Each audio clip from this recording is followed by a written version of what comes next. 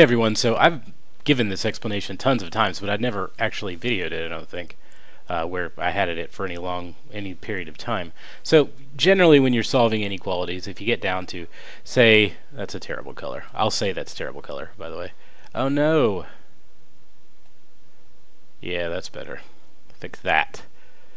Sorry about that. Anyway, so say you get to a point where your negative 3x is greater than 6. Or less than 6, I'm sorry. And the little n's next to the x, that means less. So this is a last step scenario. So I'm going to divide by a negative 3 here. You've probably heard 250 billion times that you're supposed to flip the inequality over. So it becomes x is greater than.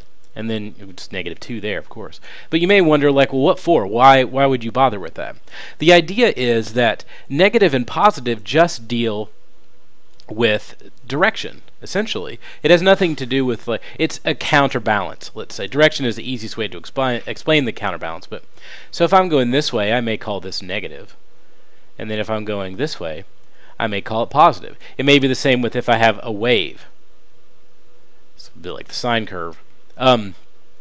This part, if it's equal to this, will sort of balance it out. So it's about counterbalancing something. It's just the opposite force in a way.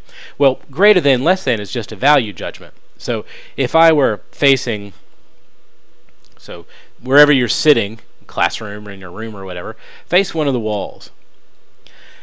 This is the way that I'm facing towards my screen. So this is up for me. I don't know. So I will say that I am facing a positive direction.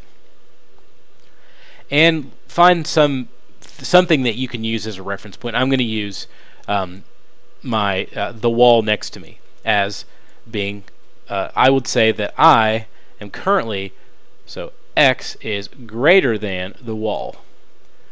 And it's greater than only because the wall is on my left.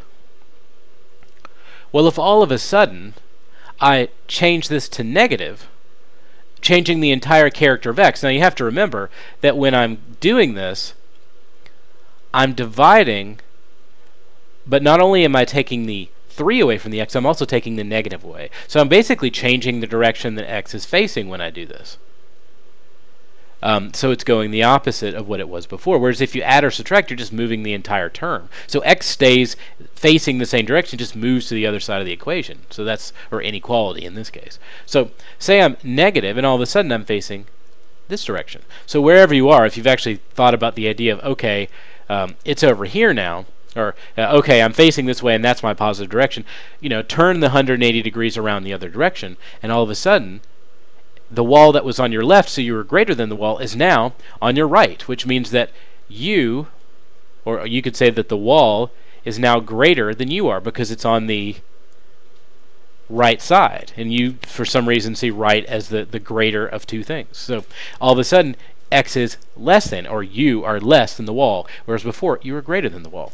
So as you can see, the idea of flipping the inequality over when you multiply or divide really has to do with a value judgment about what greater versus less means. And also it speaks to positive and negative being counterbalancing forces, or specifically in this example, direction. So it's not really that weird that you would flip the inequality, but if you know why you do it, it makes more sense about how you would use it in the future. So this is just a really cheap example of why you flip that inequality over when you divide by a negative in any inequality.